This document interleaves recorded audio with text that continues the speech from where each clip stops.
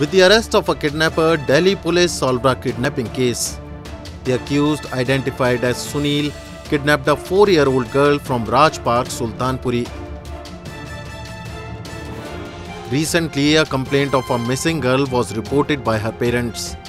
In this regard, Raj Park Police Station registered a case and started the investigation.